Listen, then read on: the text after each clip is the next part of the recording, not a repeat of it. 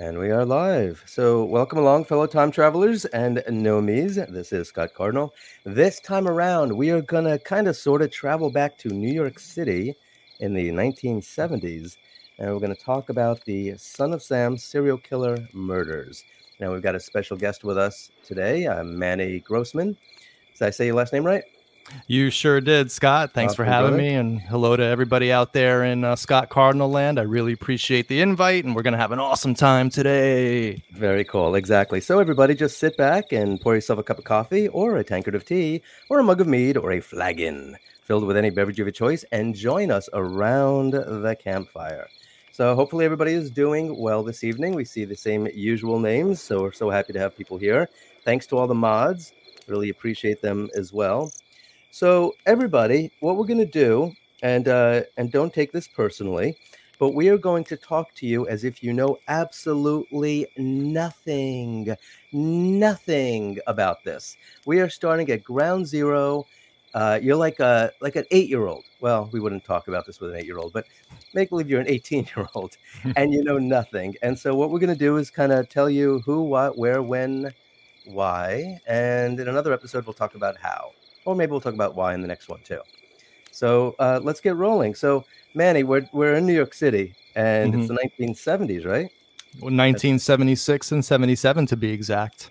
Okay. The years of darkness, the years where New York City was burning, where everything was falling apart in the city. You know the deal. Taxi Driver, you know, that whole dystopian nightmare of the mid 70s, the Bronx is burning type stuff. Exactly right. Exactly. So it was a weird time to be in New York, and the police weren't exactly the best staffed in the world either, were they? No, actually, it's funny that you say that, because that fact escapes a lot of people's notice, that there was a huge fiscal crisis. The city was laying off municipal workers like crazy, including the cops. And so NYPD was certainly understaffed in those years. You know, one of the side effects of that was this criminal called David Berkowitz sliding in there and being able to do his thing pretty much undetected. Yeah, exactly. All right, well, let's get rolling. Tell us what happened there in 76. So we're not talking about Manhattan. I'm actually going to pull up a map because a lot of people, let me very quickly tell them what we're dealing with for people who aren't as familiar with the city as we are. So this is Manhattan right here. And this is when people think of New York City, this is what they think about. They think of the World Trade Center. They think of the Empire State Building. They think of the Dakota Apartments, the Plaza Hotel. They think of Central Park right there in the center. But New York isn't just Manhattan. You do have Brooklyn, you do have Queens, you have the Bronx, you actually have Long Island all the way out here, and you have New Jersey on the other side, but we're not talking about Jersey today. But so you've got this whole other area that where people live, and they are New Yorkers too, aren't they, Manny? Yeah, and in fact, that was one of the big things that fueled the terror of this whole spree, was the fact that he was not going into Midtown Manhattan. Son of Sam, David Berkowitz, I call him. I actually have a few monikers for him. You'll hear me call him Lord of Life, David Berkowitz, because he loved lording over people, and I also call him Disco Dave Berkowitz because he was known to frequent the discos in search of victims as well, and we'll get into that in a future episode. Wow. But he was stalking the neighborhoods of essentially the working class, middle class, the white ethnics, if you will, white working class, and also so he was hitting these neighborhoods out in Queens and Brooklyn and in the Bronx that had never experienced anything like this. Yes, there were a lot of shootings going on in New York City at the time, but not in these neighborhoods. So that was one of the things that really fueled the fear, and it became a huge fear campaign in New York City. Yeah, what a lot of people don't realize is when you look at Manhattan, unless you're a New Yorker, you don't realize that it's neighborhoods. You know, we kind of mentally know Upper East Side, Upper West Side, Greenwich Village, Soho, Lower East Side. You know, we've got that in our mind.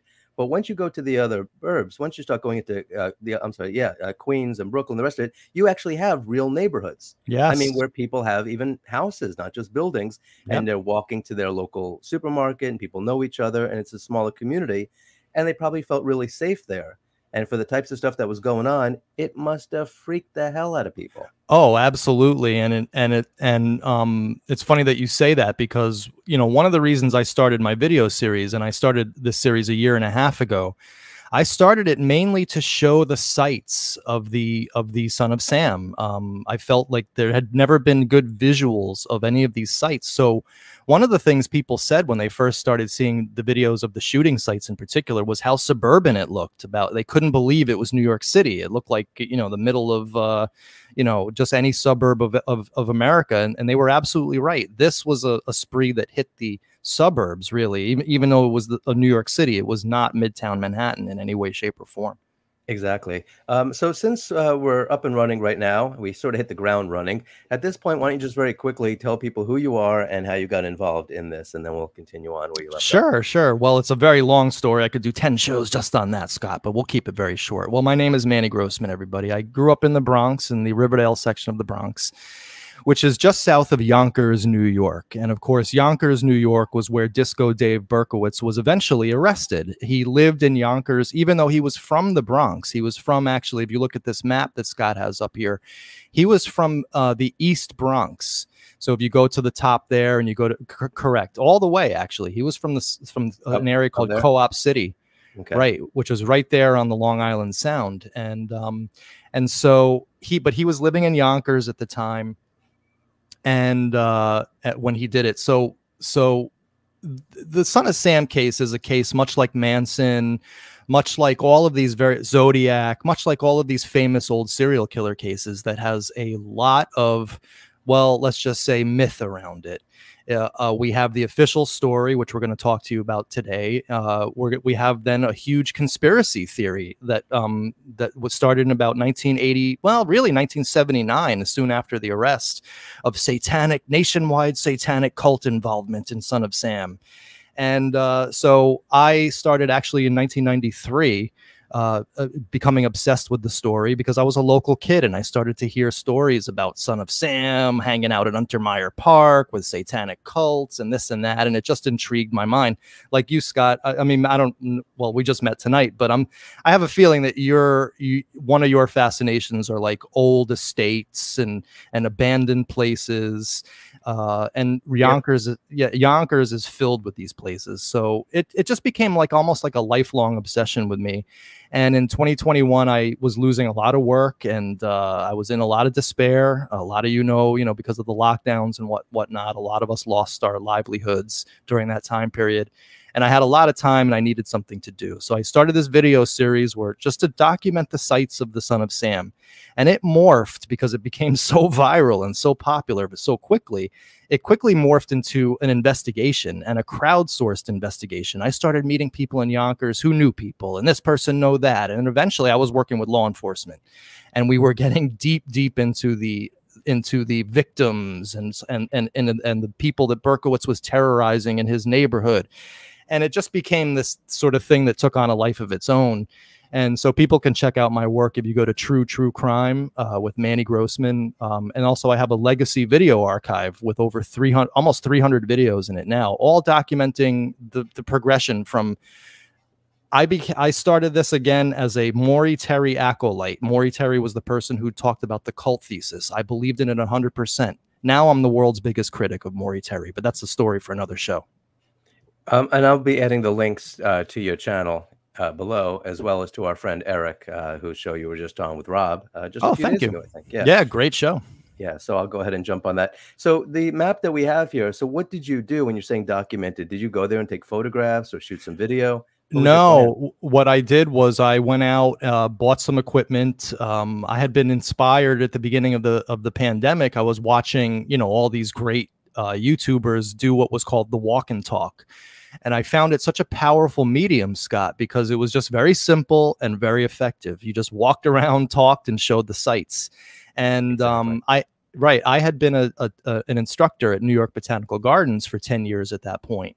And so I was very well versed in public speaking. I was good at it. I enjoyed the performative aspects of it. So it was just really a lot of sort of latent talents and interests that I had. They came together in this video series, and it was all to document it with really good, high quality videography.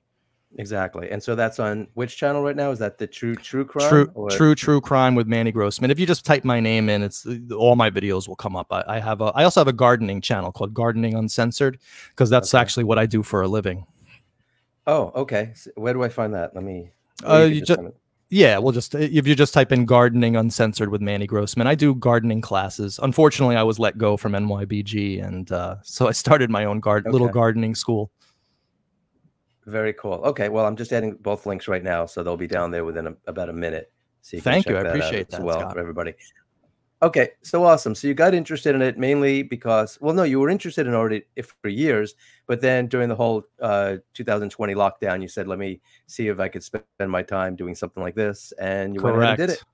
Yep, and it Awesome. became Okay, huge. perfect. Okay, so your background is in landscape design. You were teaching Hmm. landscape design, so you're not a And police horticulture. officer. You're not, and No. horticulture, exactly. And so this was something that was you had an interest in because it was a local story, and you knew people that were affected by it in Well, some way. yeah, I mean, I one of my main interests in life in general is just true crime. I mean, and also conspiracy theory, and it's funny because true crime and conspiracy theory mixed on the Son of Sam case, and it's the perfect case for somebody who really you're into rabbit holes, right? You're into the whole notion of satanic cults and nationwide and everything being connected.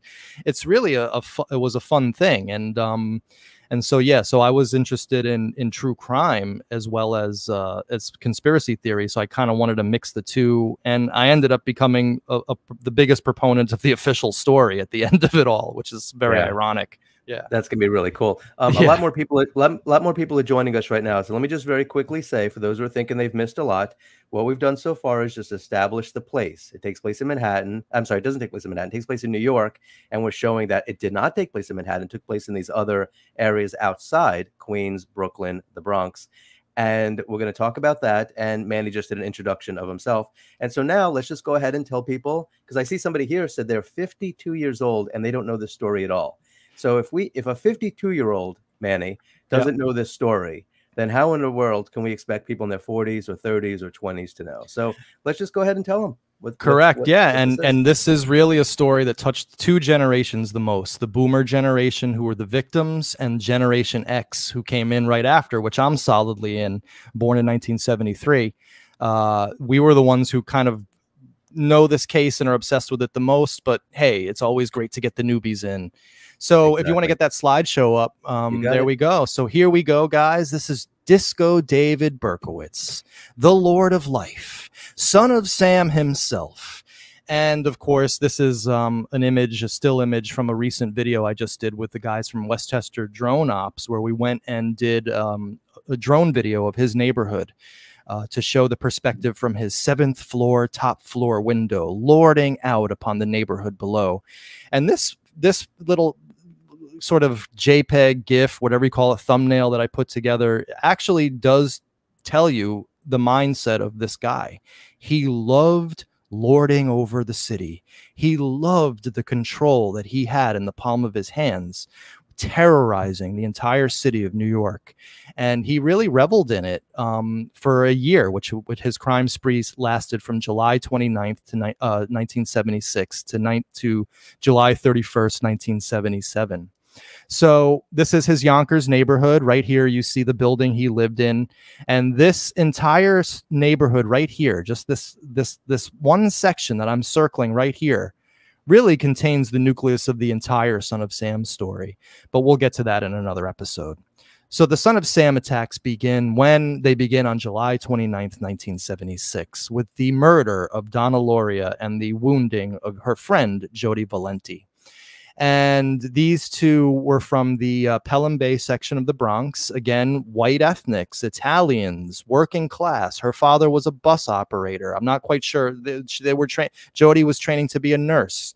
They were coming back from a New Rochelle disco. New Rochelle is a town just north of the Bronx in Westchester. Like I'm on in the West Bronx right now, and Yonkers is above me. These girls were in the East Bronx, and New Rochelle is the city above them. So they were in a disco called Peachtree. And interestingly enough, and we'll get into this in another show, I just had the DJ from Peachtree on one of my shows, on my live streams, and he told us straight up, yo, David Berkowitz was at the Peachtree in the weeks before the shooting of Donna Loria. He was there. Some people even said that witnessed that he was there the night that she was there. So that's why we're calling him Disco Dave, because we feel that he was actually stalking these two. But in And either case, I'm and sorry, for Scott. people and for people who don't know, the 1970s, that was disco in New York. Disco era. Yep, Yep. And so totally. you found him everywhere. I mean, Saturday Night Fever, what was that, 77, whatever it is. And it was, and by 77, 78, whenever that movie was made, it was already sort of dying off. So, I mean, disco at this point, 76, 77, whenever this was, it was really, that was it. So, Right. yeah, he was able to go there and blend right in. Right. And ironically, it was actually the Son of Sam in part helped to kill off disco and the club scene in New York, because so many people were just stopped going out during that year that they, that sort of the fad changed. And the next thing, of course, was new wave and punk rock. But that's another issue. But let's see. So this story, of course, we think of Son of Sam as a media frenzy, as the city under grips of terror. And no doubt it was. However, we got to remember that until the fourth attack, there were about 8 attacks, until the fourth attack and the fifth attack, it actually wasn't clear that it was one person doing this. And so therefore, the city actually didn't start the frenzy that we know of Son of Sam really until April of 1977. So from July of 76, as we see here in this very, pedestrian article, chatting in a car, girl met by death, by James Duddy of the Daily News, this was actually the beginning of what became the Son of Sam spree. So we don't have to go through this entire article. It's really, it's just telling the story as it is. But what I find interesting is David Berkowitz's recounting of it. I saw her and another girl sitting in a blue Oldsmobile Cutlass as I drove past. I parked about 2 very short blocks away on a side street. Coincidentally, there was a space available. I left my car, walking in the direction of their parked car. I saw both girls sitting there, apparently talking. I circled the car at a distance like an animal stalking its prey. Cautiously, I was watching for the movement from other people in the street. However, there was none. Then, from behind and on the sidewalk, I approached the car, took my revolver out of a paper bag, and stopped parallel to their vehicle. I faced Donna, aimed my gun in the general direction, and fired all 5 rounds very rapidly. I saw the glass breaking into small slivers. The horn started sounding loudly, and then I ran full speed in the direction of my car. I stopped running within 50 feet, and then I started walking briskly to it. I got in and I drove off. I aroused no attention. I didn't know I had killed her until I read the Post the following afternoon. The shooting took place about 1 a.m. I went straight home and went to bed. I got up early the next day to go to work at the cab company in the same neighborhood, Pelham Bay Park. I was at work promptly at 6:45 a.m. That day, I made out better than usual in both tips and fares. I made it my point to go to work so I wouldn't arouse any suspicion. But who would have suspected me anyhow? I didn't know the victims. And that, of course, Scott, is what this was all about. These were random attacks. This guy didn't know these people. He might have been stalking them, right, as we're learning, but he didn't actually know them personally, and it was terrifying for people. So he was a New Yorker. He Mm-hmm. lived in New York, as we say. And what was his career? What was his job? He was a cab driver. He had several during the spree. He was a cab driver. He worked in a sheet metal factory. Interestingly, he got that job through his uncle who lived in Westchester, his uncle Leo. A lot of people said that, Berkowitz was not connected socially to people. He had no friends. That's nothing could be further from the truth. This guy actually was very socially connected. But I forgot your original question, Scott. No. Well, I was wondering what he did, because if anybody was to consult me with a letter like that, because, you want to read it 500 times and you're trying to find certain words, you're trying to find Right. out some things. And I see things in like a storytelling filter. Mm-hmm. And I think to myself that this guy is quite a daydreamer, and he imagines himself to be something far and away different than what he actually is. So I Yes. think reading this, I'd say this guy is, blue collar. He's doing something that he just spends a lot of time fantasizing about being something than he is, that he's not. You hit the nail on the head, Scott. And yes, he was blue collar. So he was cab driving. He was working a sheet metal factory. And the job that he was doing when he was arrested was he was a mail sorter at the post office in the Bronx, the main post office in the Bronx. When was he a postal worker at the same time? Was there an overlap, or he just? There was an overlap, and there's several articles in the old newspapers about how he would sit around at the in the USPS lunchroom there and talking with his fellow coworkers about Son of Sam and saying this guy's got to be caught, and walking women and female fellow coworkers to their cars and so on and so forth. So there was a real dichotomy in David Berkowitz. I actually have a story from a local guy up in Yonkers that about a week or two before his arrest, his uncle got a letter on his car. His uncle lived on the same street as Berkowitz, Pine Street, and it said, "Hey, I'm sorry, I dented your car. I feel really bad. Here's my number, David Berkowitz." Right. So here's a guy who's worried about, who has a conscience about denting a car. But then look at how he just coldly talks about first-degree murder. You know what I'm saying? Yeah, exactly. Very quickly, why don't we mention his name and why he has that name?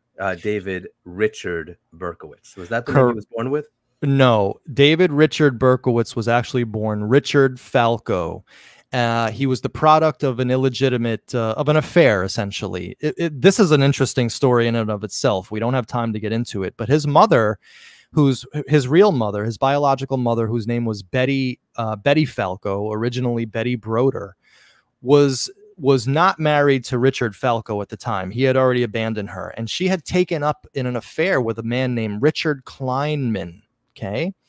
And he actually, unbeknownst to me until fairly recently, it wasn't a one-night stand. He actually was in her life for 30 years, Scott, and he would actually go to her house every day and then leave at night and go back to his real family. It was just this very strange thing. But he, let's just say, knocked her up, to not just to use that term, in a parked car. Ironic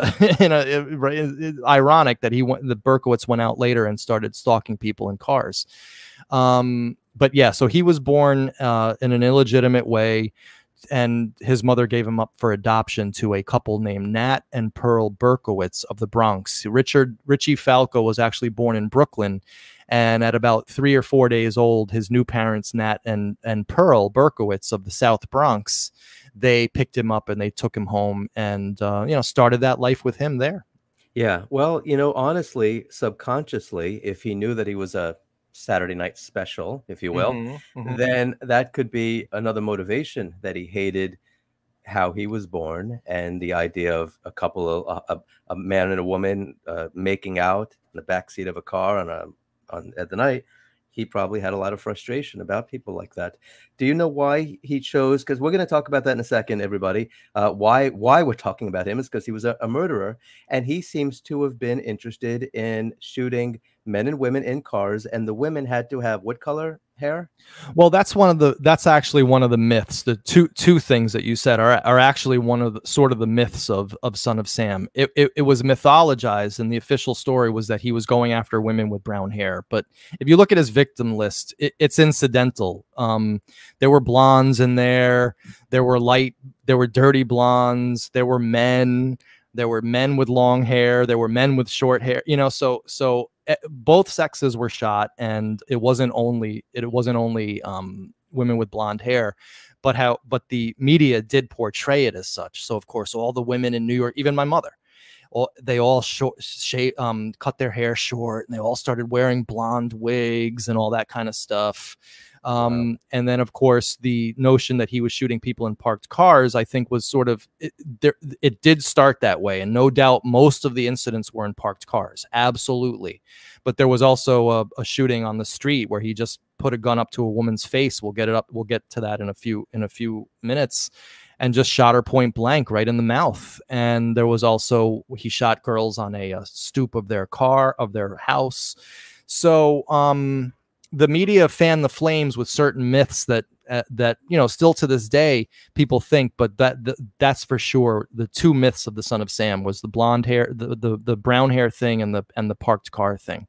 Okay, great. All right, so we've dispelled a couple of myths, thank goodness, because once upon a time, people couldn't listen to people like us because we didn't exist or didn't have the power to speak, and the Right. media was able to drive the narrative. So before we get rolling with July 1976, which I believe was the first when he started getting Hmm. rolling as the Son of Sam, I suppose, was he a Hmm. choir boy? Did he ever commit a crime before, steal some gum? Did he ever do anything before that we know It's of? funny that you say that because I have a weekly show, a show called Psychiatric Sunday, which deals just with Berkowitz's letter. He has about 1,000 letters that he wrote to his psychiatrist after his in the years after his arrest. And Scott, he goes into great detail, immense detail, my friend, about all the crimes he committed as a child.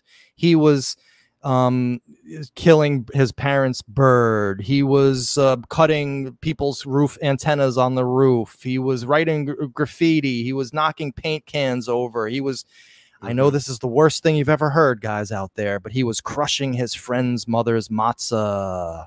I heard about But that. That's bad. but When you start crushing matzah, you know when there's you're trouble on the horizon. you're right. Actually, if you think about it, crushing matzah is really kind of a cruel act if you think about it, because when you open a thing of matzah, I don't know about you, but I'm expecting a fully intact matzah.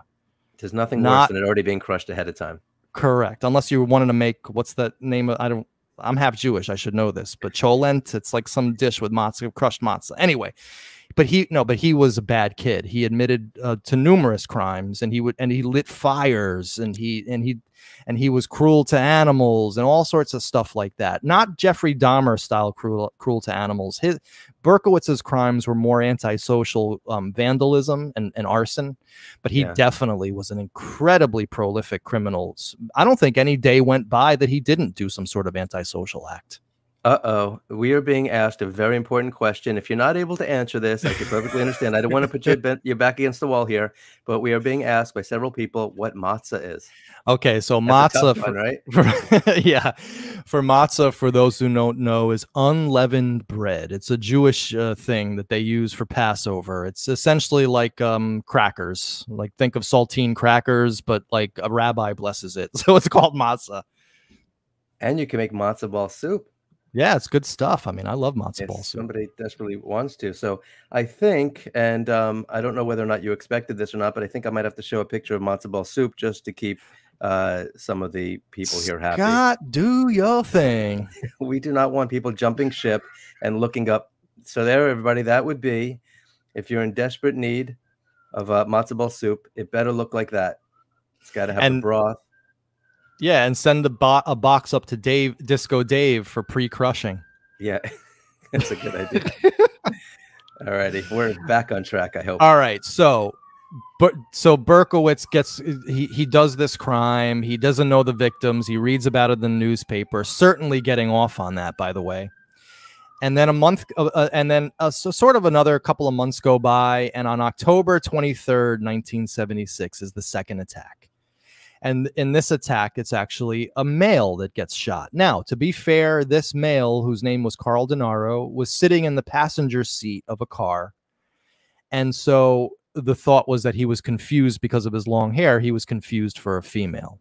And I think that everybody agrees that that's pretty much the case. Because happens to me all the time. Yeah. Without getting shot at. Exactly. And you know, Berkowitz, you know, he was aiming for women. He wasn't necessarily aiming for men.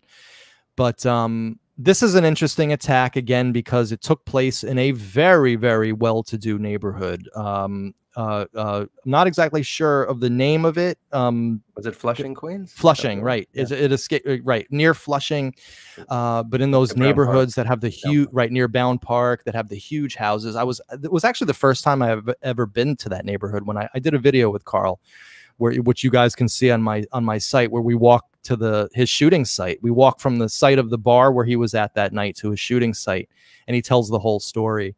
But this attack took place when there was no Son of Sam. And this attack actually, so Carl Denaro, just so everyone knows, he's a big proponent of Maury Terry's cult theory. He was very good friends with Maury Terry, an author, the main person who put forth the cult theory. And Carl doesn't actually believe that Berkowitz shot him. So there's a whole controversy there, which we'll get into in another show. But according to David Berkowitz, it was very cut and dry. The second job was the Denaro-Keenan one. Both of them were sitting in a red Volkswagen and making out. This was my second murder attempt with my .44. I had approached the car from the rear of the car, walked up to the passenger side window, and opened fire. I was more frightened than they were. Only one bullet struck the young man, and he really wasn't the intended target. I had fired with one hand and wildly. Boy, did I mess up. But really, I was very nervous. And so Carl, in my opinion, was unfortunately led to believe that it was a woman that shot him in the whole cult theory. And the reason why was because of the wildness of the shooting. But recently, these letters were just released that Berkowitz wrote to his psychiatrist that addresses that in very stark fashion. It says right here that he shot a 44, which is a incredibly powerful gun, with only one hand. So, of course, if you shoot a gun like that with one hand, your bullets are flying everywhere. So, Yeah, I was reading that the bullets were deformed. What do they mean by that? well, they hit steel, they hit parts of the car, and they got compressed and deformed. And bullets are metal, and when they hit something, they're going to just get they're going to get slightly, either slightly or very, very deformed. Exactly. But this was another one of these attacks that kind of came and went. There was no Son of Sam at that time.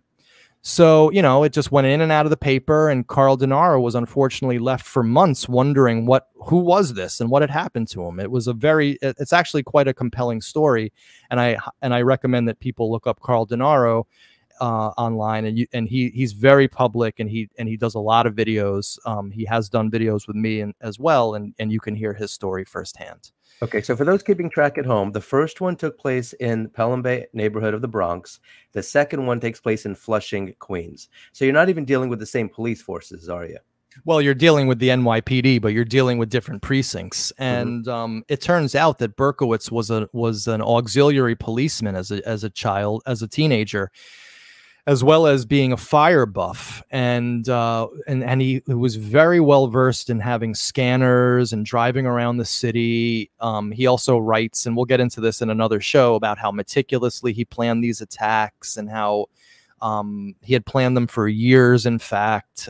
So this was a guy who really put some thought into this, and for sure he went from the Bronx to Queens, and he ended up spending most of his time in Queens, actually, shooting people there.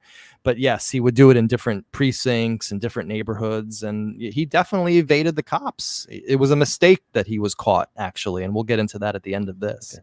So it's because of the thought that he put into this that he deserves the moniker of serial killer versus mass shooter or just random killer, because he really gave some serious thought to how he was going to pull this off. Correct. And not only that, but he was obsessed with killing.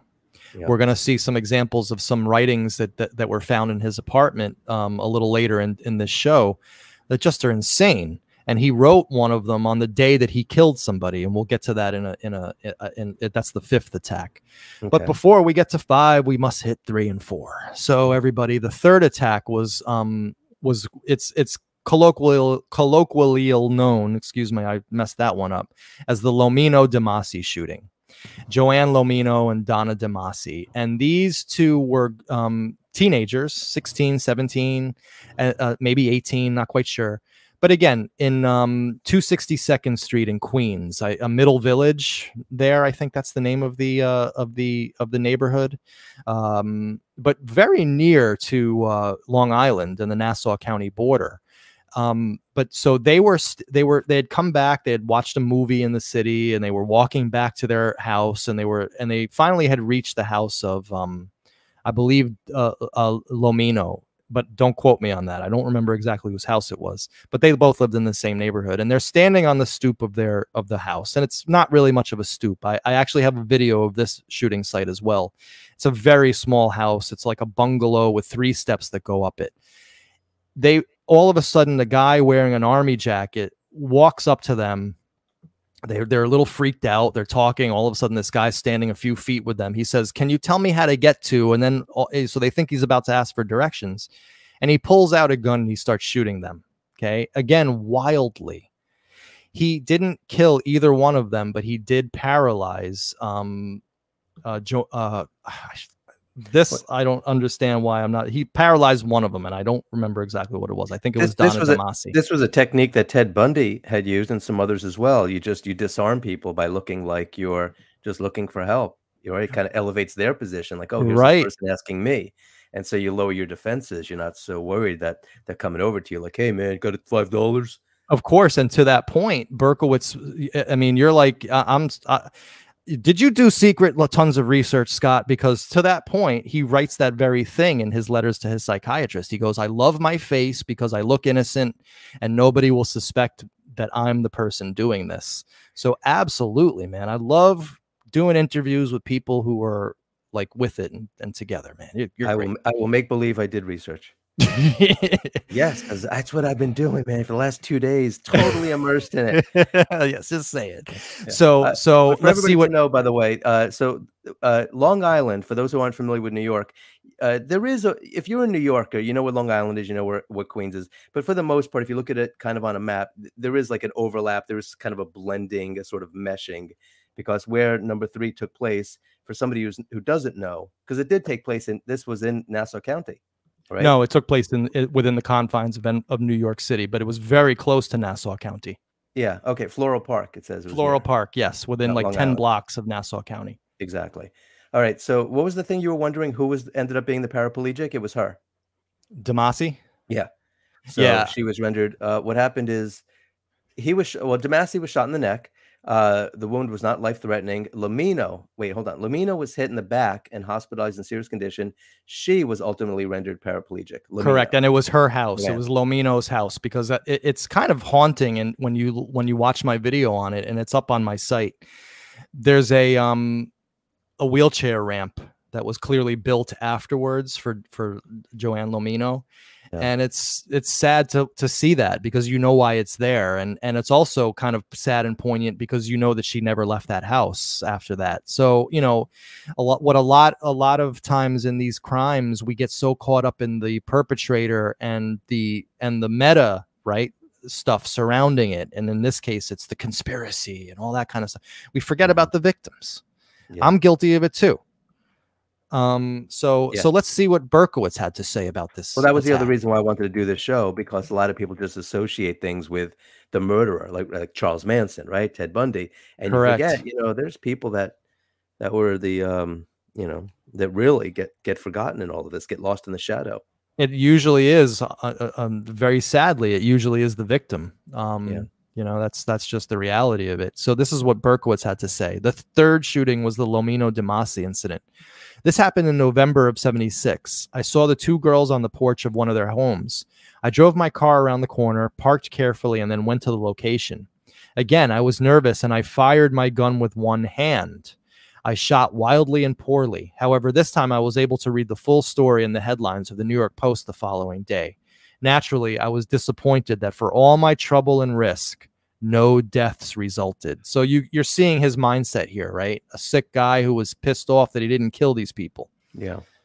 And again, we're seeing that he shot wildly and poorly because he was using one hand, which is something that gets lost in translation with a lot of this. People don't realize that he had different mindsets when he committed each one of these crimes. The early ones, he was actually kind of unsure of himself.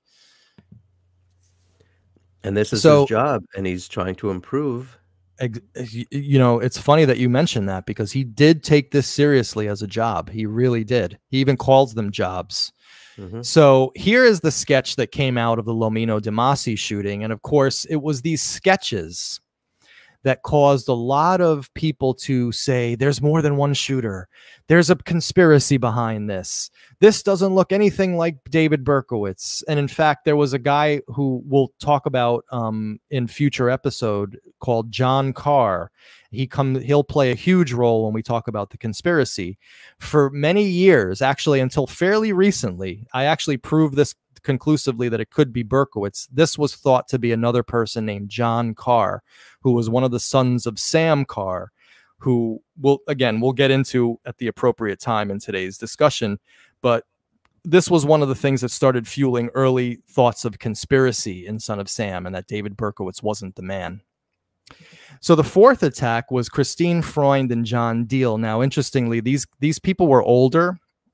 So far, it's just been teenagers that were shot, 20-year-olds.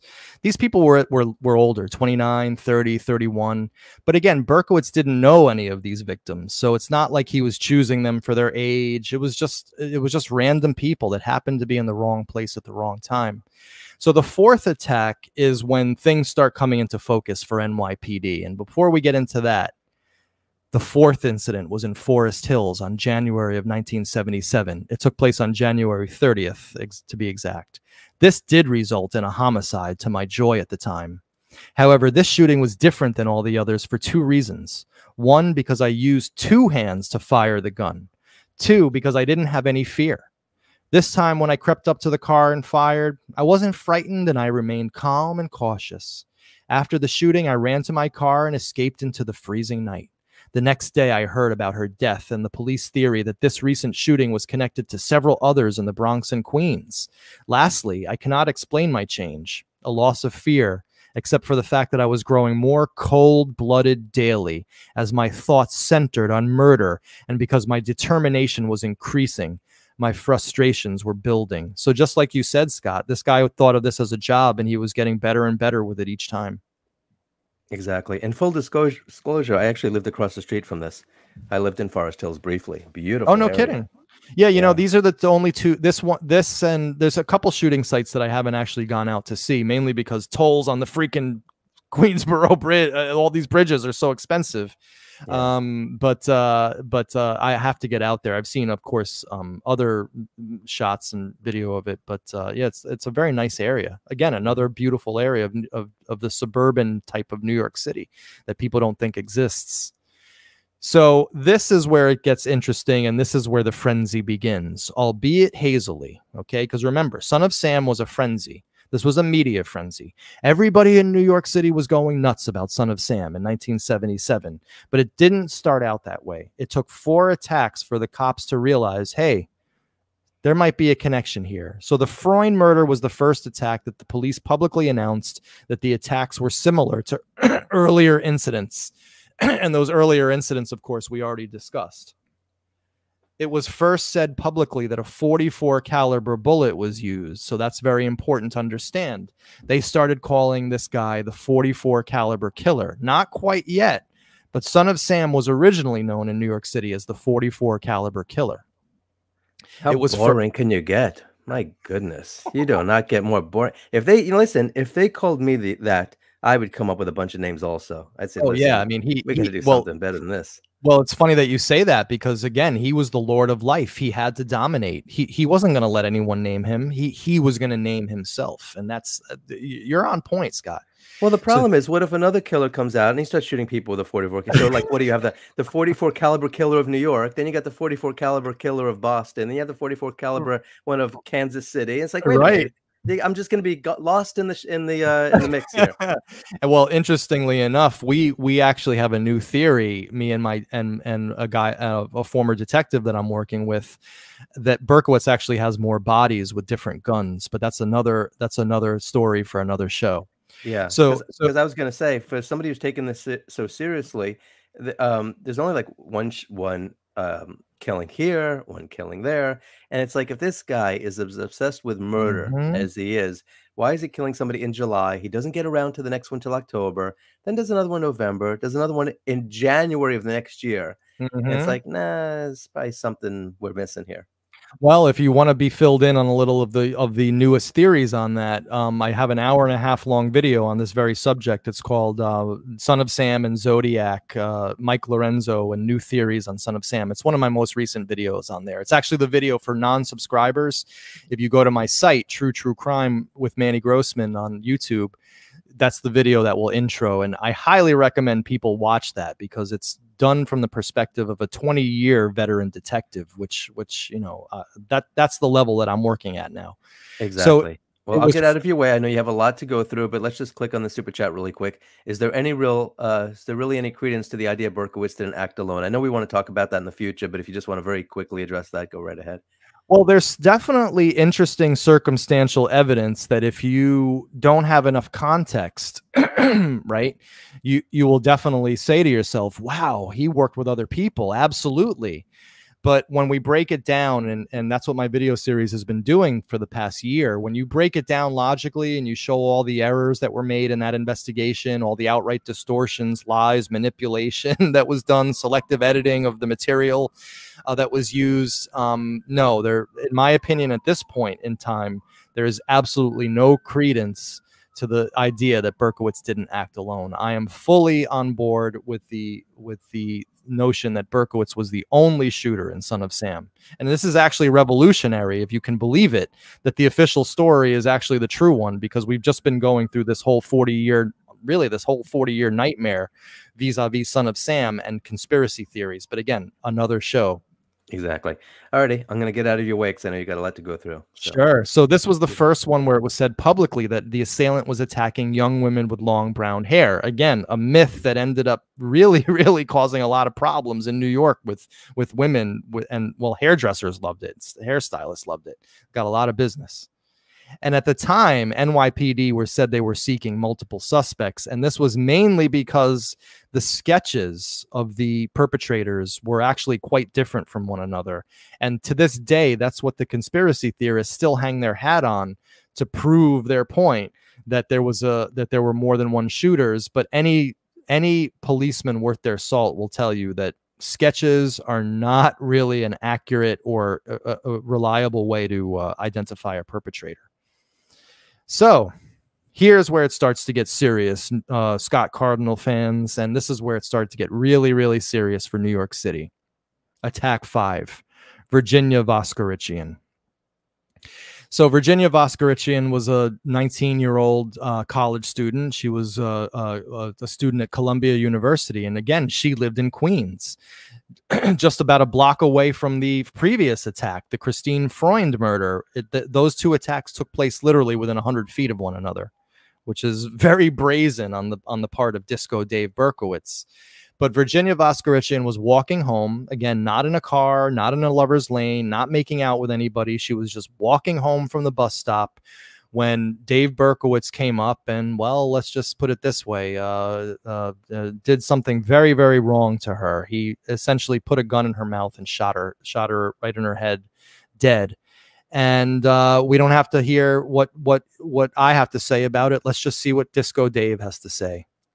The fifth incident was also in Forest Hills. Brazenly, I traveled through that same neighborhood only a few weeks after the first shooting there. I spotted a girl walking up the street. She was pretty, slender, and dressed nicely. Without really looking about, because my eyes were focused directly on her only, I just pulled out my revolver from a plastic bag and I shot her once in the face. I had no fear with the exception of being caught, and I was so transfixed on the shooting and my victim that I didn't notice my large plastic bag falling to the floor. I just left it there. I really didn't care. After the shooting, I drove straight home and I watched the news on the 11 o'clock news. The next day, I purchased the Daily News, Post and Times. I remember the headline, "Second Killing Stuns Forest Hills." So this is and this is, of course, a crime scene photo, or maybe just a photo taken by a newspaper reporter, not quite sure. And it's a very sad photograph. It's them, the cops, investigating, and here we can see the remains of Virginia Voskerichian, who had been shot probably an hour earlier, her life snuffed out by this psychopath named David Berkowitz, formerly known as Richard David Falco. Now, what's interesting is that we found a letter that had been hidden for many, many years. This letter was found in his apartment on the night of the arrest, okay, along with a whole treasure trove of other letters as well. But this one stuck out to me as a Son of Sam researcher. Why? Well, because he wrote it on the date of Virginia Voskerichian's murder, 3/8/77. All day long, the devil dog has been yelling in pain. There is no ceasing. I begged the Wicker Street cult to leave me alone. I am their slave. Today, the demon has not stopped for a moment. How much blood does he want me to spill for him? Okay, so this morning he writes that, and then by 7 o'clock that evening, Virginia Voskerichian is dead. So what is that writing to? Is that a journal of his? Is that something that he sent off to the no, newspapers? these were just found in his apartment. He was just writing things in journals. There's dozens of these writings, and I've analyzed them like crazy on our video series. They're extremely interesting. Do you think he really thought the way he wrote, or do you think he anticipated the day when he would get caught and they would look at him like this is some erratic? This is the ultimate debate within the Son of Sam community right now, and I did a show on this very topic this morning called Psychiatric Sunday, an interlude, looking back at David Berkowitz's apartment writings. I personally, and this is just my opinion, I believe that he was in the throes of psychotic delusion here, and I really believe that he was writing these for real, that this was actually his mindset, that he was actually being driven crazy by barking dogs in his neighborhood. And it was, and because he had these issues with sound, misphonia, all these issues with people cracking gum and driving him nuts. He was going nuts in that apartment, Scott. And I personally believe that these were legit, that these, but some people think that these were feigned and faked in order to feign insanity. Well, how'd that work out? He pleaded guilty. He didn't even plead insanity. He pleaded guilty to everything and got sent to jail. So, Yeah. I'm um, thinking he was motivated some way because as a writer, I'm offended by bad writing. uh-huh. And, I read this, I'm like, "Oh, I could have done something better than that." So, but yeah, if he was really Well, let's get to the Son actually of Sam letters. Maybe you'll change your mind. We'll see. We'll see what happens. But this is where everything starts going absolutely ape shit in New York City. Attack 6, and again, this is like this. We have attack 6, 7, and 8. There was only 3 left. The frenzy in New York City did not last the entire shooting spree. It only lasted really from March, really April to August, which is 6 months, which is a long time, but certainly not the entire year. But attack 6 was Valentina Suriani and Alexander Esau. And this one is actually a personal one for me, mainly because my video series last year started attracting people who were friends of victims. And we were introduced to a gentleman by the name of Gary McNerney, who was best friends with Valentina Suriani growing up. And him and I walked around the old neighborhood. We walked around the area where she was shot. We went to her grave site.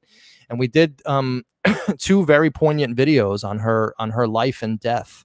And so if anybody wants to watch those, you can go to my YouTube site.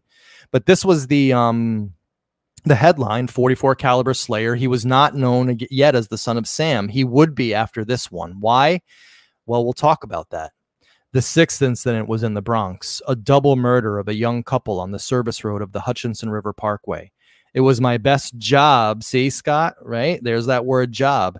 It Yep. was my best job because it resulted in 2 deaths. Plus, I left my first carefully concocted note on the scene.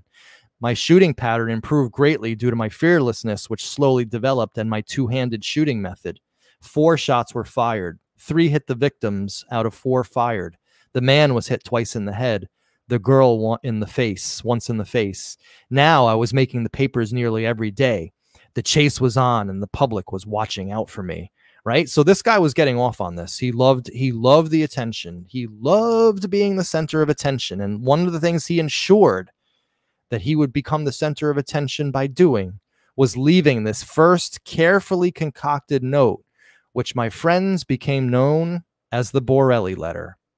So let's take a look at the first Son of Sam note. And of course, this was one of 2 letters that were sent. Well, this first one was sent to the NYPD, and it was not printed in the newspaper. The newspaper only alluded to the fact that there was a letter left at the site, but they did not print the wording of this letter until after the arrest.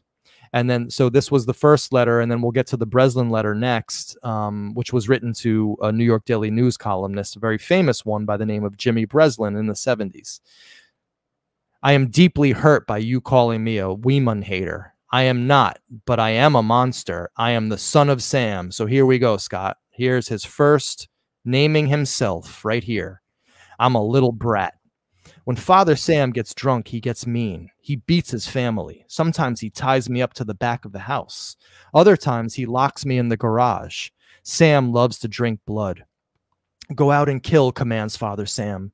Behind our house, some rest, mostly young, raped and slaughtered. Their blood drained, just bones now. Papa Sam keeps me locked in the attic too. I can't get out, but I look out the attic window and watch the world go by. I feel like an outsider. I'm on a different wavelength than everybody else. Programmed to kill. However, to stop me, you must kill me. Attention, all police. Shoot me first. Shoot to kill, or else keep out of my way, or you will die. Papa Sam is old now. He needs some blood to preserve his youth. He has had too many heart attacks. Too many heart attacks. Oog, me hoot, it hurts, sonny boy. I miss my pretty princess most of all. She's resting in Our Lady's house, but I'll she her soon. I am the monster, Beelzebub, the chubby behemoth. I love to hunt, prowling the streets looking for fair game, tasty meat. The women of Queens are the prettiest of all. I must be the water they drink. I live for the hunt, my life, blood for Papa. Mr. Borelli, sir, I don't want to kill any more. No, sir, no more, but I must honor thy father. I want to make love to the world. I love people. I don't belong on earth. Return me to Yahoos. To the people of Queens, I love you. And I want to wish you all a happy Easter. May God bless you in this life and in the next. And for now, I say good night and goodbye. Police, let me haunt you with these words. I'll be back. I'll be back. To be interpreted as bang, bang, bang, bang, bang. Ugh. Yours in murder, Mr. Monster. And of course, the 44 caliber that he was using was a 5-shot gun. So we think that this was a clue right here to his gun that he was using. But this letter, of course, was not printed, so it didn't send the city into frenzy looking for clues. However, it did start giving the police their first crack in the case, because as any policeman will tell you, once they start writing to you, they want to get caught. It's only a matter of time. Any questions, Scott? I'm just wondering, those what you're reading from before, it said Daily News. So he did interviews afterward? Because that wasn't from a confession, right? Wait, who did? Earlier when you were reading, when he talks about the killings, where does that come from? Where does that text These come are from? from letters that he wrote to his psychiatrist that were What all year was written that, or roughly? 1979. Okay, so he's able to speak in great lucidity a Mhm. few years later, Mhm. but when he's writing these notes, you think that that was his mindset at the time, right? Absolutely. You think that that's what these are the thoughts when he's writing this. He believes everything that he's saying. I personally believe that he was in the throes of some psychotic delusions, going nuts, and yes, that he believed Okay. what he was saying. And he was writing these. I've done extensive videos showing how, because we have a ton of apartment letters Mm-hmm. that were never printed. They only were released this past year. And in those apartment letters that, again, never were sent to anybody, they were just writing in journals, he uses tons of the same terminology that are in these very letters. Yeah. So he was just up there. Now, again, but it could go both ways, right? He could have been feigning this just to come up with a like an insanity plea. But if he was, it was long thought out, because he was writing these letters in his apartment going back to December 76. We have, our earliest letter that we have dated from his apartment is December 22nd, 1976. And he's going off about the blood monsters and the cult and this and that and the Wicker Street cult and these people, so Yeah. I think more research needs to be done, and I think you do bring up a very valid question of whether these were really his mindset or whether he was faking this stuff. Yeah. Well, I mean, look, the human mind is incredibly complex, and no one has any idea what's going on in somebody else's mind. People could look normal and act normal, and 3 seconds later, they're something else. E- So, yeah, Exactly. there's no way of knowing. I mean, you and I were talking beforehand. I was friendly with somebody who's bipolar, and is something like just snaps, and it's like, what the hell are you talking about? This isn't real, but they're convinced it is, and there's not jack you can do about it. And so, Exactly. yeah, no, I was just wondering when those interviews were. That's all. But Yeah, no, I'm those open to were all sorts of ideas. yeah, cool. No, those were letters that he wrote to his psychiatrist, and there's tons and tons of them. So this was attack 7, Judy Placido and Sal Lupo, which again went back to Queens. The previous shooting, which took place on April 17th, 1977, was in the Bronx. But this was Judy Placido and Sal Lupo. And again, she was actually from the same neighborhood in the Bronx that these other women were shot, the Pelham Bay neighborhood. She lived within a few blocks of the other victims, which then raises all sorts of, thorny questions like, did he stalk her? But that's, again, issues for another show.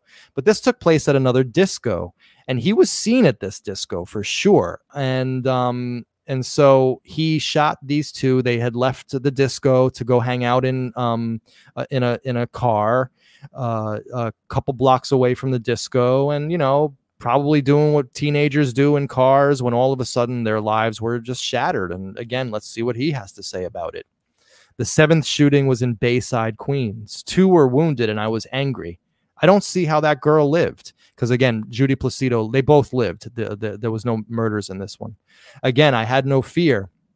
I was alert and cautious. I ran to my car only as to quickly escape, and I cunningly traveled up 35th Avenue and not on the main road, Northern Boulevard. The shooting was very close to my sister's house. So he was actually, during this time period, Scott, had reconnected with his biological family, his mother, his real mother, and he was introduced to that family, and he actually became close with them. And he would stay at his mother's house. He would stay with his sisters. He met his nieces who loved him. Again, getting back to your point, like, what was going on in this guy's head?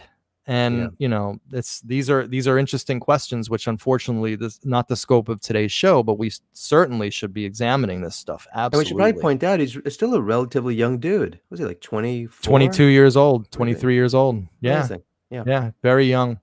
And of course, right after this was when the Breslin letter was sent. And this was the one that was printed in the newspaper. And this was the one that sent all of New York City on a frenzy. And as you can see, there's one main difference between the previous letter and this one. And I'm just going to go back to the previous letter real quick. Look at the handwriting, right? It's getting there. It's looking almost architectural, right? Yeah. Like architectural drafting, but it's not quite there. However, this one was. And of course, this is what sends a lot of people into the conspiracy land. Oh, he didn't write the note. It's not in his handwriting. Actually, I proved that it not only is in his handwriting, but that he wrote this note as well. So this was addressed to Daily News of Mr. Breslin, again, very famous a columnist. And on the back of the envelope, it said, "Blood and family, darkness and death, absolute depravity. 44 with a now famous Son of Sam symbol." So this one, and everyone pretty much agrees, and I'm actually curious as to your thoughts on this, Scott. Everyone agrees that by comparison, this letter is a masterpiece compared to the previous one. So let's just read it. Dear Mr. Jimmy Breslin, hello from the gutters of NYC, which are filled with dog manure, vomit, stale wine, urine, and blood. Hello from the sewers of NYC, which swallow up these delicacies when they are washed away by the sweeper trucks. Hello from the cracks in the sidewalks of NYC, and from the ants that dwell in these cracks and feed on the dried blood of the dead that has seeped into these cracks. JB, I'm just dropping you a line to let you know that I appreciate your interest in those recent and horrendous 44 killings. And I also want to tell you that I read your column daily, and I find it quite informative. Tell me, Jim, what will you have for July 29th? That's the anniversary of the first shooting. You can forget about me if you like, because I don't care for publicity. However, you must not forget Donna Loria, and you cannot let the people forget her either. She was a very, very sweet girl, but Sam's a thirsty lad, and he won't let me stop killing until he gets his fill of blood. Mr. Breslin, sir, don't think that because you haven't heard from me for a while that I went to sleep. No, rather I'm still here like a spirit roaming the night. Thirsty, hungry, seldom stopping to rest, anxious to please Sam. I love my work. Now the void has been filled. Perhaps we shall meet face to face someday, or perhaps I will be blown away by cops with smoking 38s. Whatever. If I shall be fortunate enough to meet you, I will tell you all about Sam if you like, and I will introduce you to him. His name is Sam the Terrible. Not knowing what the future holds, I shall say farewell, and I will see you at the next job. Or should I say, you will see my handiwork at the next job. Remember, Miss Loria, thank you. In their blood and from the gutter, Sam's creation, 44. Here are some names to help you along. Forward them to the inspector for use by the NCIC. The Duke of Death, the Wicked King Wicker, the 22 Disciples of Hell, and John Wheaties, rapist and suffocator of young girls. JB, please inform all the detectives working the slayings to remain. P.S. JB, please inform the detectives working the case that I wish them the best of luck. Keep them digging. Drive on. Think positive. Get off your butts. Knock on coffins, etc. Upon my capture, I promise to buy all the guys working the case a new pair of shoes if I can get up the money. Son of Sam, with his symbol. So what are your thoughts there? My thoughts are this.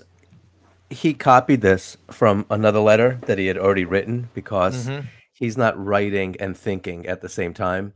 There's no way because look how clearly, it's written. So he wrote it down. It looks to me, honestly, and believe me, I'm not comparing him to this in any way, shape, or form. I would not insult these great writers this way, but it looked to me like he was almost reading William S. Burroughs, Jack Kerouac, Lucian Interesting. Carr, Right. Neil Cassidy, Ken Kesey. It's like he was trying in the beginning, the first couple of paragraphs. It looked like he was trying to create some because visual persuasion is the most powerful form of persuasion. And Hmm. so he was in the beginning creating visual imagery, trying to describe New York, almost Henry Miller Right. esque, right? Right. And then he ends it that way also. So in the center, that's really where he's talking the way he really thinks. But in the beginning, it looks like he was trying to be. He's a lonely guy. Right. And he's a frustrated guy. And like you said, he's blue collar, which I don't say that in a belittling way. I'm saying that he's obviously not some advertising guy in Manhattan Right. getting all dressed up. He doesn't have a wife, doesn't have a girlfriend. This is a guy who's living in a fantasy world and he imagines himself to be something that he's not, something out of a movie. Look at the way I talk, look at the way I express himself. And so he probably read and says, look, I can write like this too. I can talk like this too. Look how I'll come across. He's imagining people reading what he's writing. So he's Yes. And not just trying to say, hey, blah, blah, blah, blah, blah, blah, blah, blah, blah, blah. He wants people to really read it and pay attention to him. yeah, absolutely. And I could not agree with you more. That was an excellent, excellent analysis, and one that I again agree with 100%. He actually, it's funny that you said that he had written this before, like he had prepared, because I have found in those apartment writings tons of the same terminology that ended up in this letter, almost as if he was drawing drafts of it beforehand, Yeah, which there's is no which way he's writing like this and thinking at the same time. right, No right. So chance. it's really, really interesting that you say that, and I'm glad we're doing these shows with with you, because your mind on this is actually needed. You may not realize that, but you have a mind that I have now realized is actually needed to analyze this case. And I think that people of my fans in here who are in the chat will agree with me on that. All right, so the final attack, Stacy Moskowitz and Robert Violante, and they're calling him 44 caliber, even though he was known as the Son of Sam at this point. And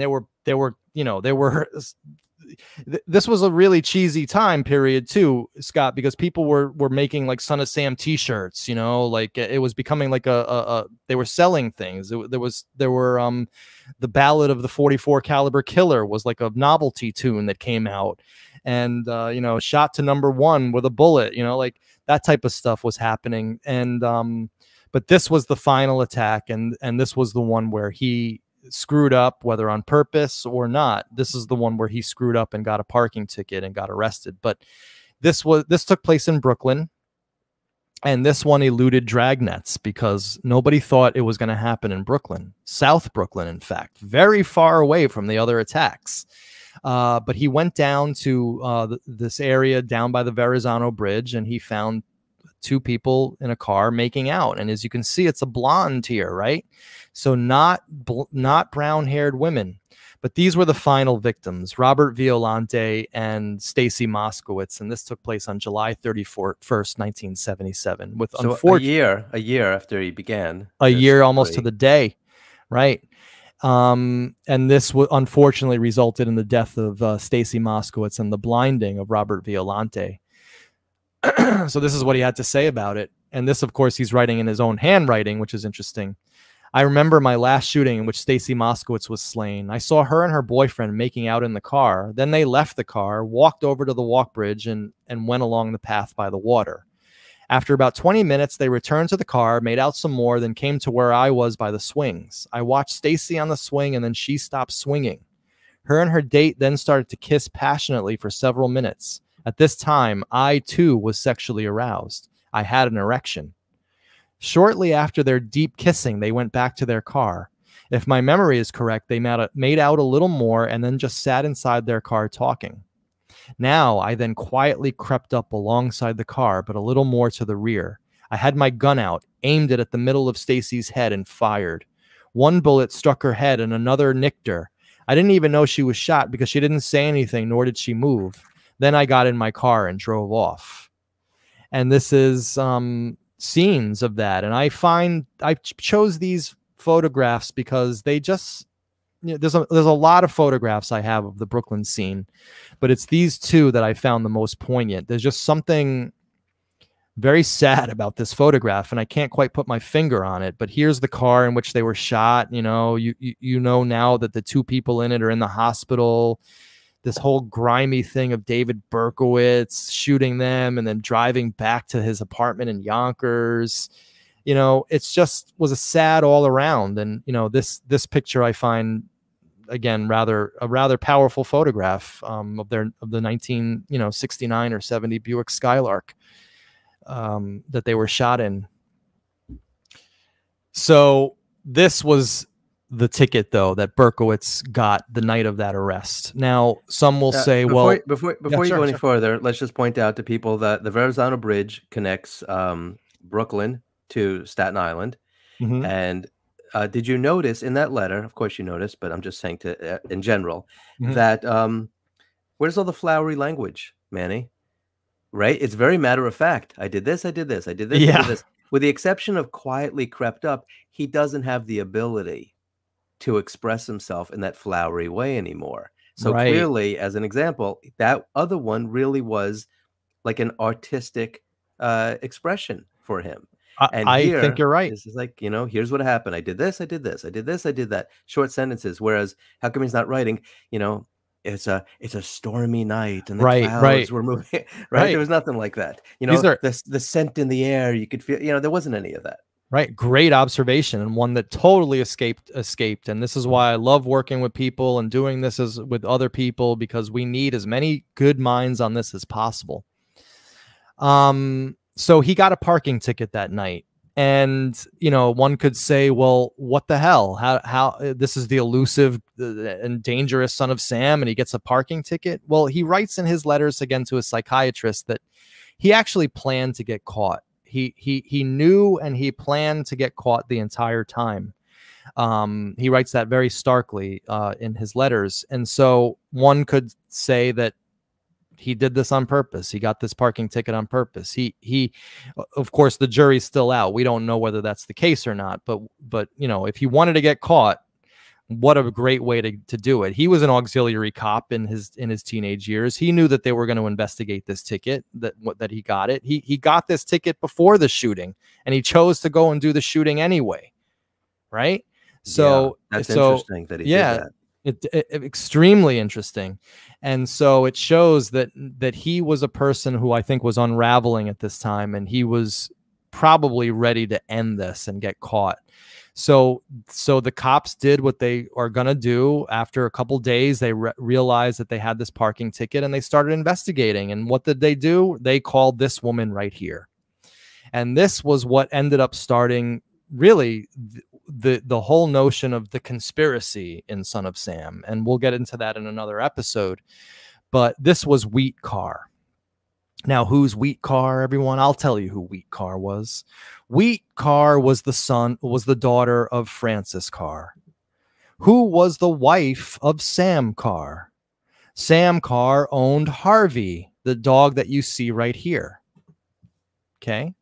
So Wheat was Sam's daughter, and Harvey was the dog that was blamed for Berkowitz doing the shooting spree. He said that a talking dog was ordering him to kill, and it was Sam Carr's dog. That was a huge myth of the Son of Sam case.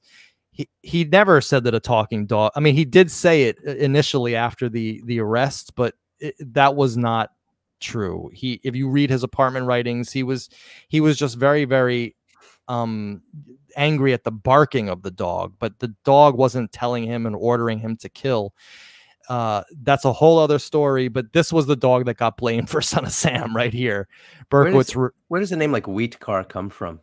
That's an interesting question, and I don't know the answer to it. Her full name was Wheat Micheline Carr, and she actually went by Mickey, just like my real name is Luis. Yeah. But my middle name is Manuel, and I go by Manny. She went by her middle name, and but Wheat again, don't know why she was named that. It is an unusual name, but I was anticipating the chat saying, "What's he saying? Why? What's he calling?" No, but there it is. but this is Harvey, the talking dog, right? This is the famous dog, and Wheat Car was the police dispatcher. So this is what started people really getting into the conspiracy talk, which we'll deal with again on another episode. She was the one that answered the phone in her job as the police dispatcher for the Yonkers Police Department. She was the one who had answered the phone from the police from NYPD inquiring about the parking ticket. It just so happened that Berkowitz wasn't just doing the Son of Sam crimes in New York City, but since December of 1976. No, actually, since May of 1976, before the Son of Sam spree started, he was actually terrorizing the neighbors in his Yonkers neighborhood. It started on May 13th, 1976, 1 month before his shooting of Donna Loria. He threw a Molotov cocktail at the house at 18 Wicker Street. And that Molotov cocktail set off a chain, a neighborhood terror spree, where Berkowitz started terrorizing the Netto family of 18 Wicker Street.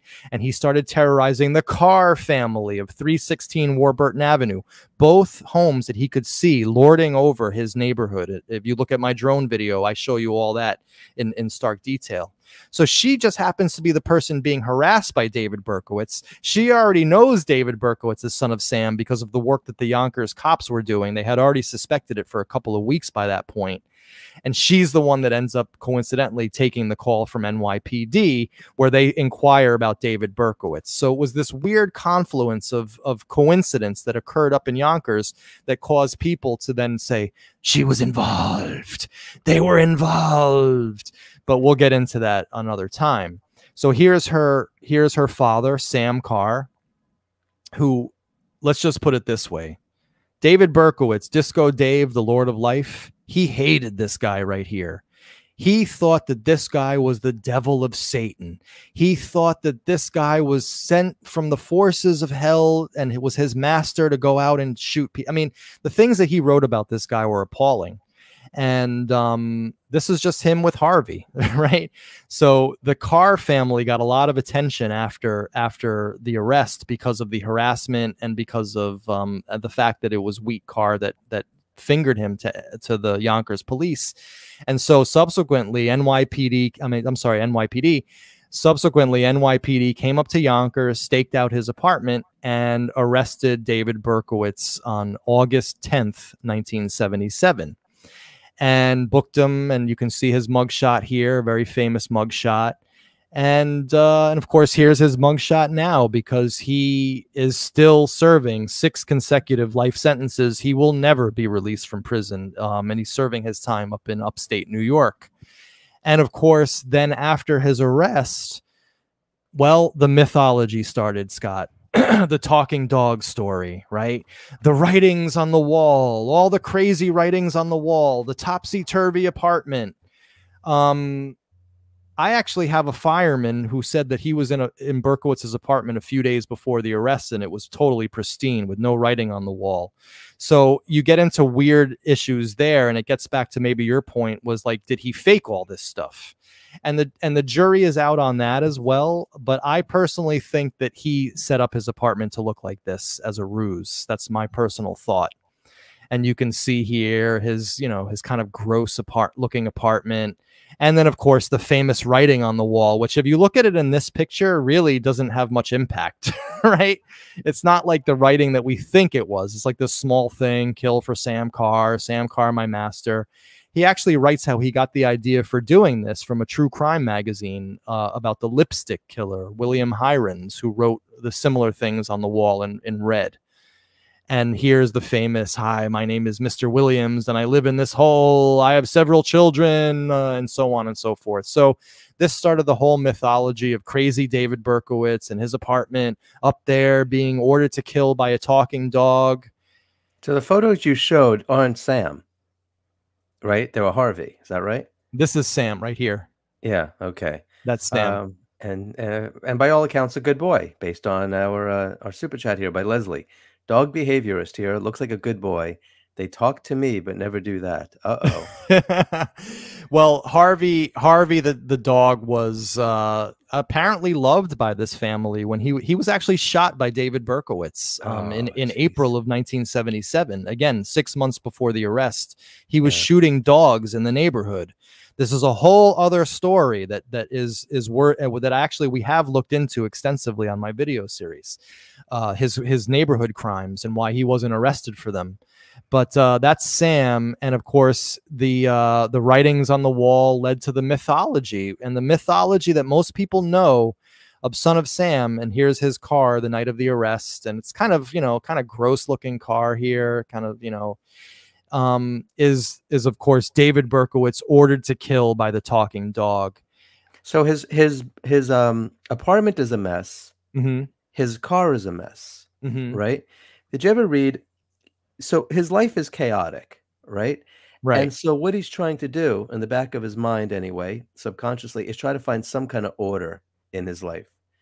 And he's doing that through murder Yeah. because he has no control over really his finances. Like I said, he's not the most stable guy No. financially in the world.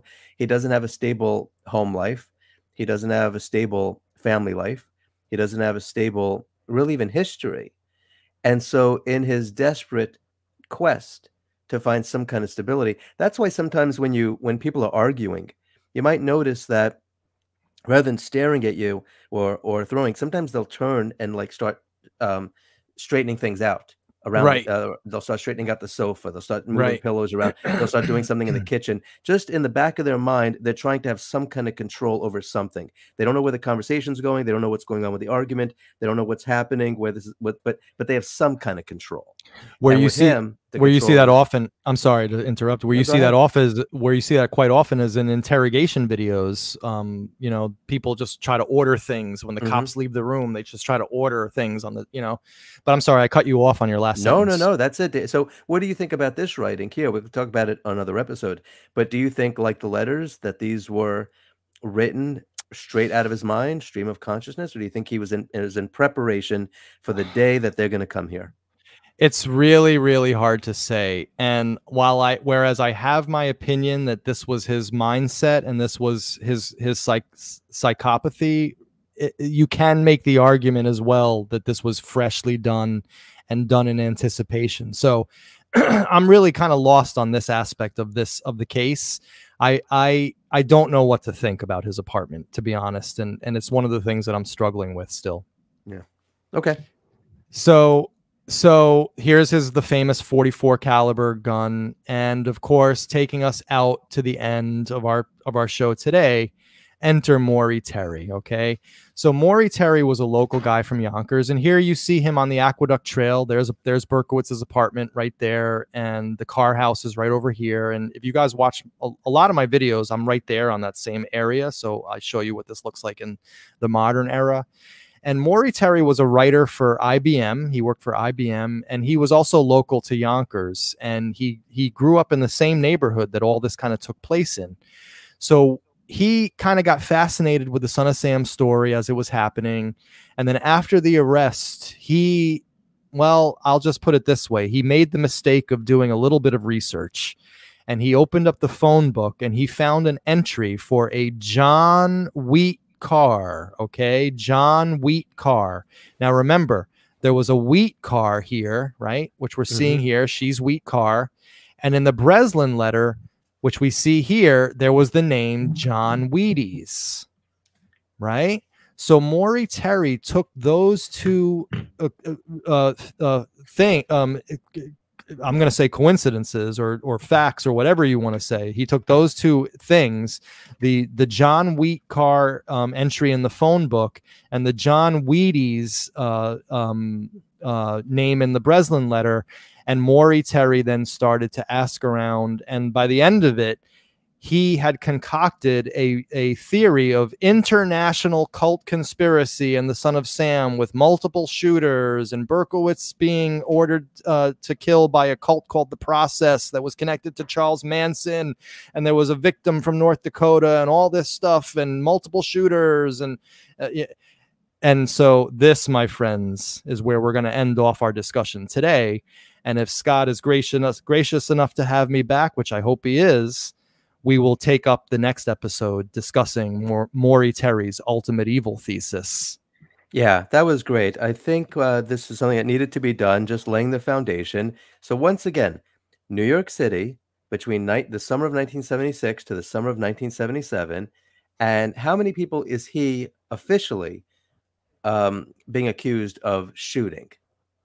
Well, there were 8 incidents, 13 victims, and 6 deaths. Got it. And once again, I'm going to pull up the map just to remind people once again of the area where this all took place. And so this gives you an understanding of his operation. And he was, like I said, in different precincts. And so it must have been kind of chaotic, especially in the beginning, until he actually drew attention to himself as being the son of Sam. You know, who knows? Just some random shootings. Now, Right. sooner or later, they probably would have pieced it together as it made the news, or would it not have even made the news? Who knows? What was the shooting? What was 1970s A lot of New York? killings in New York. Yeah, Exactly. Yeah. that wasn't exactly Savannah, Georgia, right? Right. Right. No, And he wanted to be known. yeah, and as far as wanting to be caught, that's an interesting thing to discuss because you use an example maybe as the murder of John Lennon, where he shot John Lennon and then he stayed there. Right. Took his coat off, actually, took his coat off, Right. Started folded reading. it, and started reading yeah, exactly, Catcher in the Rye, and Yeah. waited for the police to arrive. And so you look at somebody like, Mr. Berkowitz, and he had really nothing else going for him. This was his big, lead up This to was his his job. yeah, In his fact, job he said, and his job was to get caught. yeah, and he said that he had been chosen from birth to do this. He was very serious about this. And let me tell you something, when Disco Dave, the Lord of Life, put his mind to something, it was going to get done. Yeah, exactly right. So thank you all for your research. We appreciate it. And Leslie, once again, he unalived the dogs versus killing the dogs. Okay, well, why not? Instead of saying stealing, I usually use the word liberated. Uh, yeah, it's always awful when you find out that serial killers tortured and harmed animals. That's just, I mean, That's torturing and harming anybody is awful, that's but how yeah, they start quite often. yeah. Well, I guess it desensitizes them in Right. many ways in Right. preparation. So Right. all right, everybody. So thank you very much for joining us. We try to stick to a certain time period and to go through what we did in order to lay the foundation. So very well done, Manny. I'm sure everybody appreciates that. Thank you. So, so everybody, go ahead and click on the links below, and you will see Manny's links to his YouTube channels. Please sign up as quickly as you can and watch his videos and like them and share them. And hello, clever nickname.